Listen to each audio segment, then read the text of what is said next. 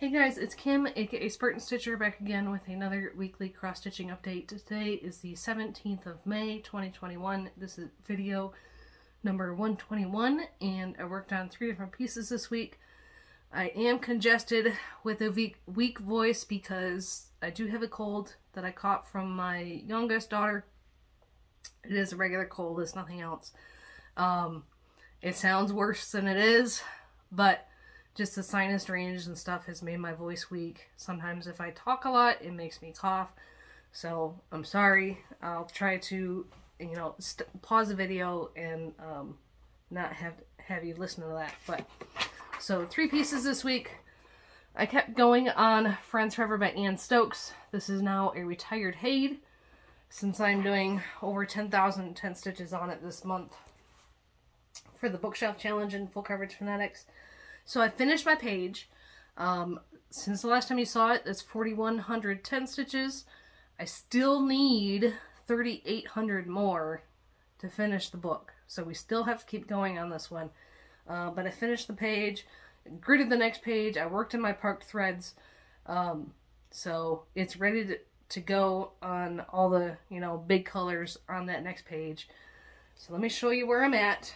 It's halfway in the Q-snap right now. This is 25 count Lugana, 2/110 stitch, and that is the entire piece.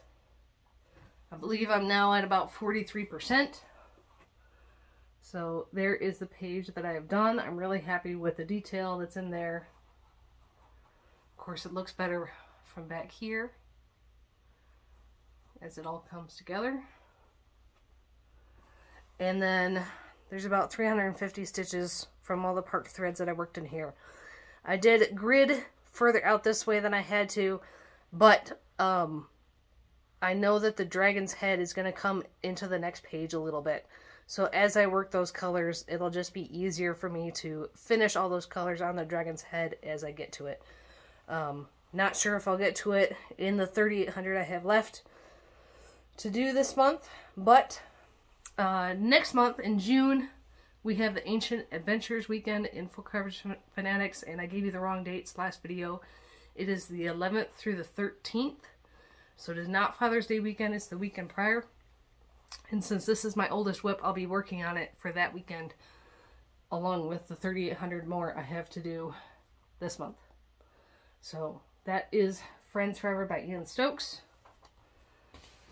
Friday, Saturday, and Sunday we're kind of busy here, but I have fabric that's shedding on me.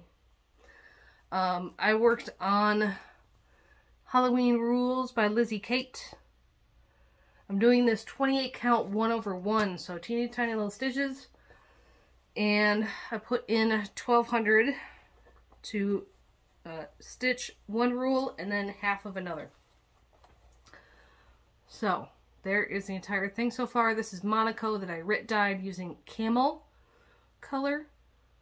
So I brought the borders down and I did the complete sit for a spell rule, and then this is the rule for brew some fun.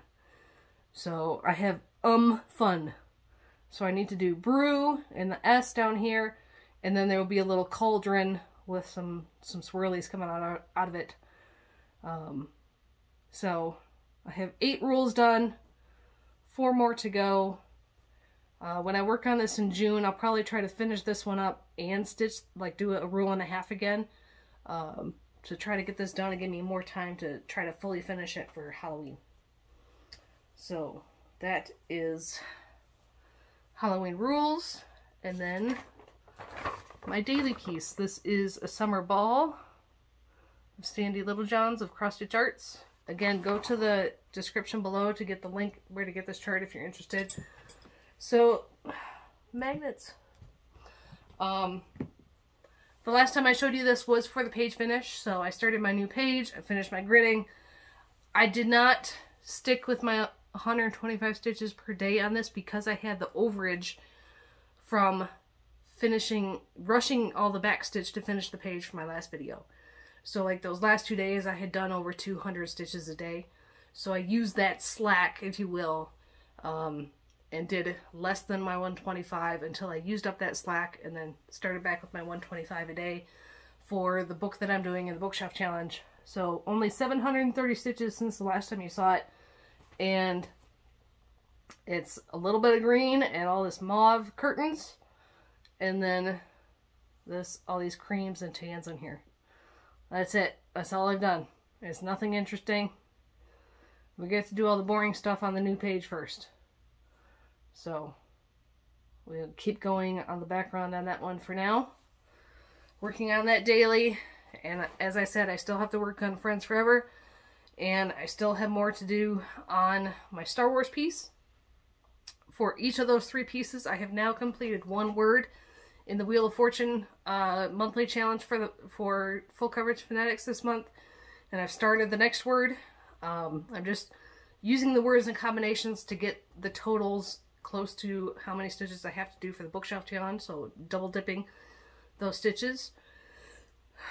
So I doubt it might be another full coverage week this week with a Summer Ball, Friends Forever, and Star Wars. So we will see. And that is all of my stitching content. So if you're not interested in life and Air Force stuff or airplanes, we'll see you later. Thank you for joining me. Real life updates is the last full week of school for my kiddos. They have 2 days of school the following week. So they have lots of fun activities this week. They're going to try to do a field day. And my 3rd grader, their class is walking across the base to the bowling alley on base to go bowling. But for the first time in, like, the amount of rain, we went from, like, winter to summer. We haven't had any spring. We've only had about 30 seconds of rain twice since the snow stopped. And even the winter time, we hardly got any snow. So we are very, very high drought conditions for us. And it's finally looking like we're going to get some rain this week. Of course, that's going to impede fun activities at school for the last week of school and my time at the barn. But who's going to complain? We need the grass to come up. Only the grass that's mostly in the shade all day is what's coming up. The dandelions are coming up just fine. But most of the grass that's got the morning sun is not coming up. So we need the rain. We'll see what we get. Spencer update. He finally got his antibiotics for the tick-borne diseases on Thursday and started those at dinner time. They were coming from a different pharmacy. Still had more shipping issues, but we finally got them started. So that was Thursday dinner time. By Saturday, he was improved, but still like not chipper. But my friend still decided to take him on a trail ride, just easy walking, you know, just stretch his legs, not doing anything strenuous, taking one of our students on a trail ride. And, you know, he was carrying his head lower than normal when he's up looking around at everything. About a dozen ducks flushed from the grass to fly into the pond, and he couldn't care less, which is completely against his personality. Normally he'd be spooking or at least flinching and jumping. But then yesterday, Sunday morning, she went out to get them from the pasture to feed them breakfast. He nickered at her. He was power walking to come get his breakfast, and he ate with enthusiasm. So all good signs that the antibiotics are starting to kick in. You know, he's still not playing in the fields. He's, you know, still only just walking around, but there's signs of improvement, so that's good. Now, update on Maddie, the 11-year-old mare that I'm working with here in North Dakota. So a little bit more into her story. The owner that has her now is the original breeder. So she had the mare that foaled and had Maddie. She sold Maddie as a weanling, so in between 6 months and 12 months of age, after she was done nursing off mom. So the owner had no idea who broke her to ride, you know, how many changes of ownership she had in between. Because even though there's paperwork, like the, you know, breed papers, sometimes people don't, you know, turn them in and show the ownership changing as often as they should. She got her back about 4 years ago, but they were right about to PCS to a base in Europe. So then Maddie went and sat in a pasture for about 3 years and finally got her back about a year and a half ago. And before she got pregnant, she worked with her a little bit. The owner got pregnant, not Maddie. She worked with her a little bit, but clients' horses take priority. When she got her back and started riding her, she would ride her in just a rope halter, so no bit in the mouth. Or she would ride her in a bozal, which is just like a stiffer piece, nose piece, to steer the horse instead of a bit in the mouth. More common in Western than English, whatever. When she finally went to put a bit in Maddie's mouth, Maddie reared up on her hind legs and like was striking out and trying to hurt. And so over that year, worked with her a lot, and she got to the point where, you know, she's not attacking anymore, she's not being spiteful, but she still tries to evade getting bridles. And I knew this, so this past week we finally got to the stage where I'm like, okay, I'm ready to see what is she going to be like, because all this time, these, you know, almost, let's see, a month and a half now, I've just been doing groundwork and haven't put saddle or bridle on her. I put a bridle on her, and it wasn't this bit that I have here, it was a different bit. But as soon as I picked it up and started walking towards her, and she saw it in my hands and heard the jingling, she was looking for a way out. Now, she was tied up, but she was like, okay, let me see, she was about to set back and have a problem. So I'm like, okay, excuse me, untied her, took her to the round pen. Working with a mare, you try to avoid a fight. Mares are a little bit different working with geldings. You really try to keep that mutual respect, that good working partnership. Geldings you can push a little bit harder. They're more forgiving. But you don't want to piss a mare off. You don't want to make it a fight. Because if she respects you, if she likes you, she'll work hard for you. So, it's about avoiding the fight.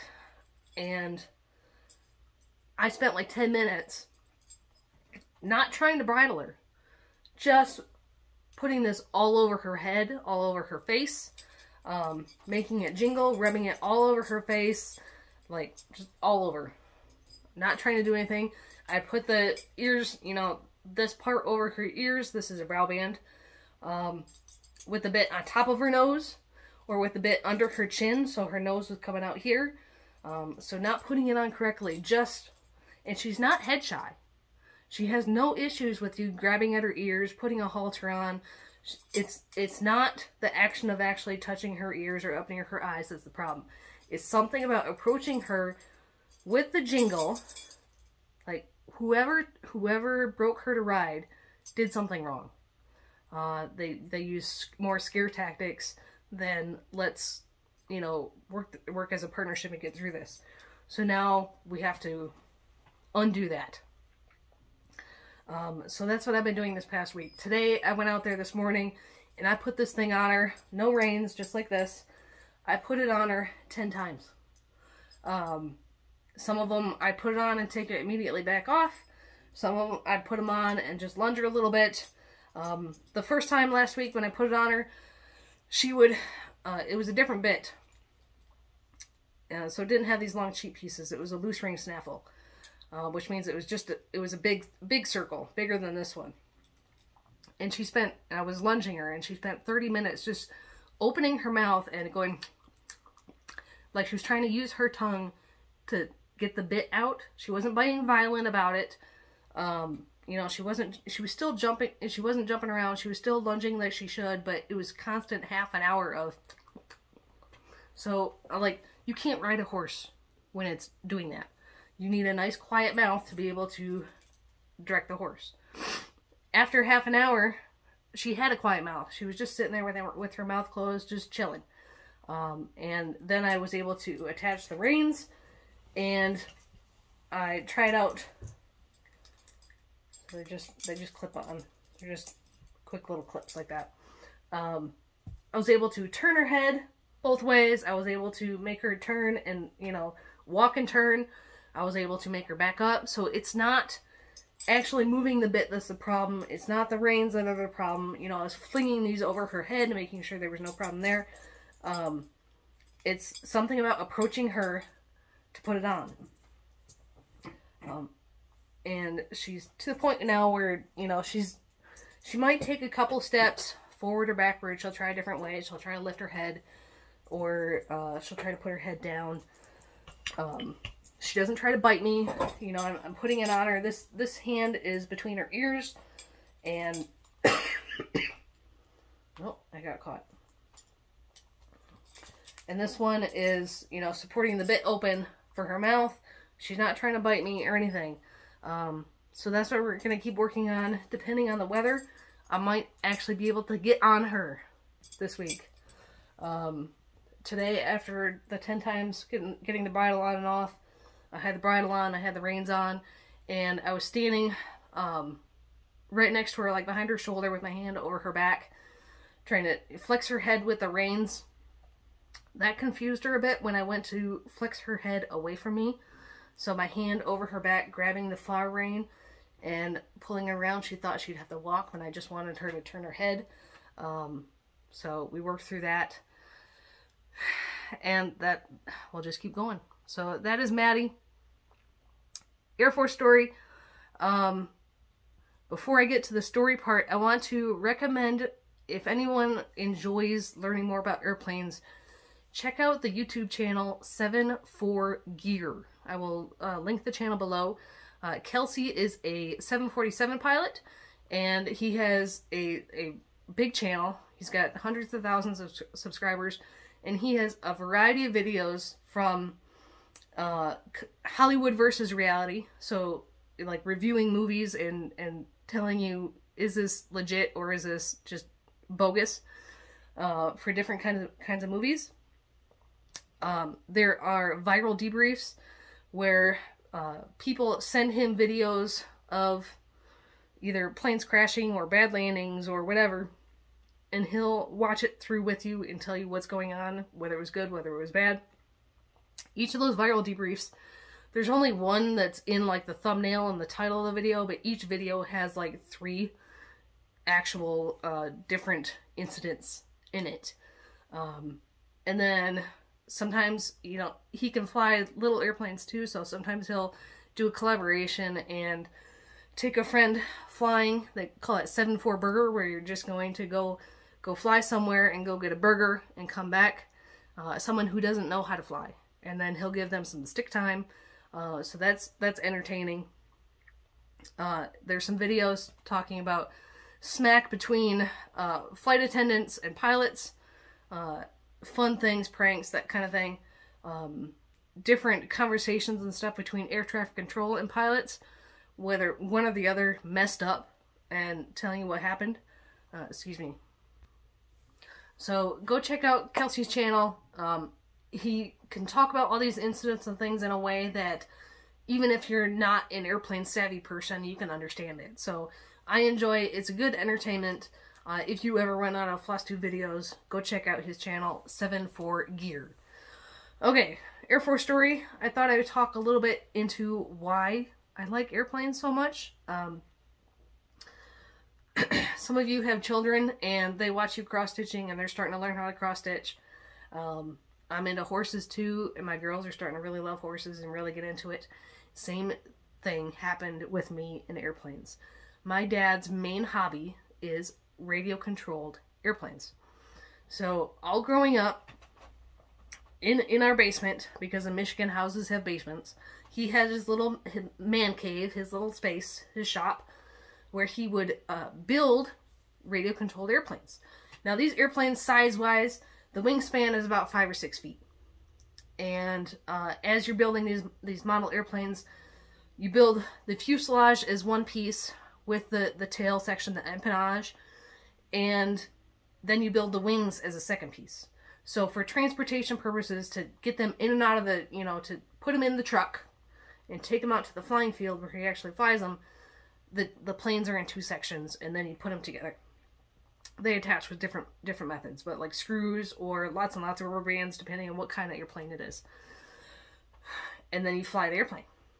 So I grew up watching my dad build these model airplanes in the basement, and then going out to the flying field with him.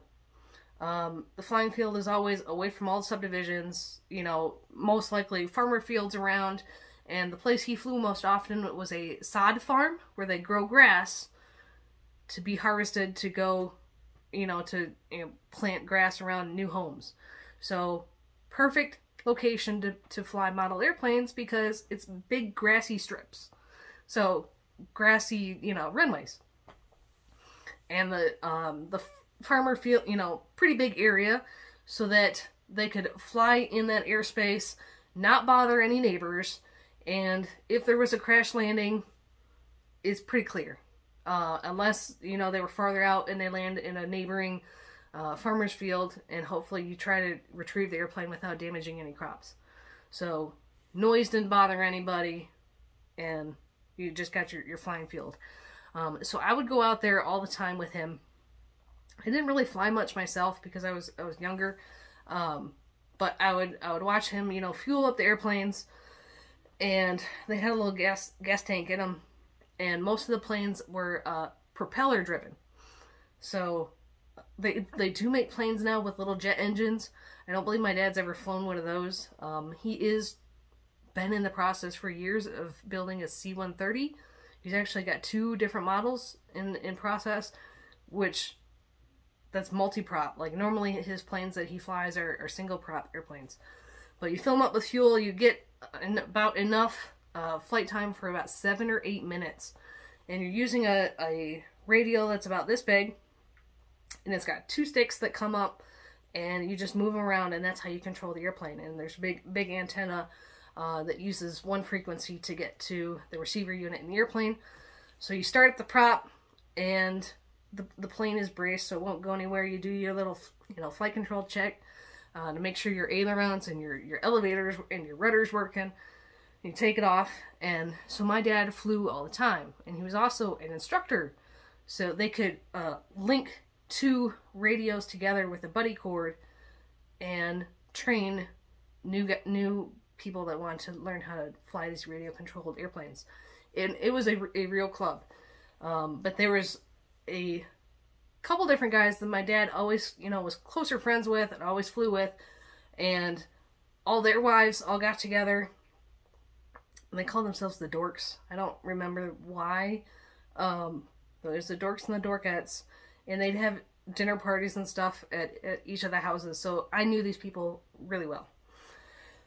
Well, fast forward to high school, going into college. I didn't know what I wanted to do for my major at Michigan State, and decided to try out ROTC because you could try it for up to 2 years without any commitment to serve, unless you started taking a scholarship. And as soon as they start paying you money, you gotta serve. Well, so I did that. They paid for 3 out of my 4 years of college, and I think it was the beginning of your senior year, you get to fill out a form saying, listing like 5 places, which bases you'd like to go to, and what career fields you'd like. None of them are guaranteed, but you get to list your preferences. And of course, I don't know what I want to do. I was majoring in French because I needed a non-technical degree for my scholarship, and I had concentrations in accounting and history. So my career choices were aircraft maintenance, because airplanes, airfield ops, which is like air traffic control, again, airplanes, and then I think I listed finance, and I don't remember after that. Well, I got aircraft maintenance, and we knew that I was going to Seymour Johnson Air Force Base in North Carolina. Keep in mind, my husband was also ROTC. We started dating my freshman year of college. We got engaged. We were engaged for 3 years. We knew exactly when we were going to get married. It was going to be after I graduated and commissioned, but before I went to my first base. So as you graduate and commission through ROTC, you have a month. So college graduation on Friday, commissioning as a second lieutenant on Saturday, then you have 4 weeks until you need to show up at your first base. And that first move is the only one that you're like fully responsible for. They reimburse you for miles. I don't even remember if we weighed all our stuff. But normally now, like after your first move, after you've officially active duty, if you move any of your stuff, you get reimbursed for weight and miles. So I drove from Michigan down to North Carolina with enough stuff in my car, and my parents drove in the pickup truck with, you know, bed frame, dresser, not dresser, but like computer desk, that kind of thing. My husband was a year behind me. So we knew that I was going to, I'm getting out of sequence. We knew that I was going down to Seymour. We knew that I was going to be aircraft maintenance. My husband was a year behind me. He wasn't graduating yet. He had another year at Michigan State. And so I knew I was going to be by myself. But airplanes. We made the entire wedding airplane themed. So not like the wedding ceremony itself. That was just your regular wedding ceremony. We made the reception airplane themed. I've showed you guys this before. This is a little toy model F-15. I got 2 of them. Because these were our cake toppers. So instead of a bride and a groom, you know, my husband was wearing a mess dress. So he was in uniform for the wedding with cadet rank on. And these were our cake toppers on our wedding cake. Our wedding was at the Sky Room on the 2nd floor of our regional airport. The Sky Room has 180-degree windows over the entire airfield. So you could watch the airplanes land and take off and taxi into the terminal. They've since redone the terminal, so I don't believe the Sky Room's there anymore. But it was a really nice little banquet room that was actually quite popular in our little region of Michigan to use for events. And it just so happened the date they had available in that month time that I had between commissioning and reporting to Seymour was May 17th. So today is our 18th wedding anniversary. It also happens May 17th was, you know, landing on a Saturday, and it happened to be my parents' wedding anniversary. So we got married on the same day, you know, wedding anniversary as my parents. Just because that's when the Sky Room was available. And it fit within our window, so I could commission, have 2 weeks to the wedding, and then 2 weeks for, you know, a short honeymoon and move down to North Carolina. So the wedding was airplane themed. We had the cake toppers. My mom bought a little chocolate mold for airplanes, so we had little airplane shaped mints to go around at each table. The seating chart for the reception area. You have all these different tables. Each table was named after an airframe in the Air Force inventory at that time. So you had the F-15, the F-16, the C-130, the A-10, the C-141 at the time, which is no longer active. And so each table was a different airframe. So big seating chart, and you say, you know, A-10 is these folks right here. And also, one of the fun activities we did is we had an airplane flying contest. So, you know, those little, like, packets of airplanes, like toy airplanes that are either balsa wood or styrofoam, and you put the wings through the fuselage and you can fly them. Well, we bought those, and we had a competition between the civilians, the modelers, so my dad and his, you know, RC, you know, airplane guys, and then the military folks, all my ROTC friends, to see who could fly their plane the farthest. And the judge was an air traffic controller. So it was a lot of fun. Airplanes, into my blood. Everything we do is about airplanes or horses. But that also, the link to cross stitch is because I told you my husband was a year behind me. So I commissioned and went down to North Carolina a year before him. He was at Michigan State. So our first year of marriage, we only saw each other for 30 days. And that was split up, you know, different weekends we could get away and see each other. So that is why I went to Michael's one day into their cross-stitch aisle, and I picked up that Teresa Winsler kit of The Guardian. And that's how I started cross-stitch. It's because my first year of active duty, I was living by myself in a studio apartment, going TDY for training and different things, and had lots of free time to myself. So that's how I started cross-stitch. So that is your Air Force story. Also poignant right now. I was thinking about it a lot because one of my dad's flying friends, one of the wives, unfortunately passed away this weekend, very unexpectedly. So thoughts and prayers are with the 3 people guy, as I called him. and his family as they deal with their loss. So I hope everybody has a good stitching week, and we'll see you later. Don't forget to check out the 7-4 Gear channel linked in the description. Bye guys.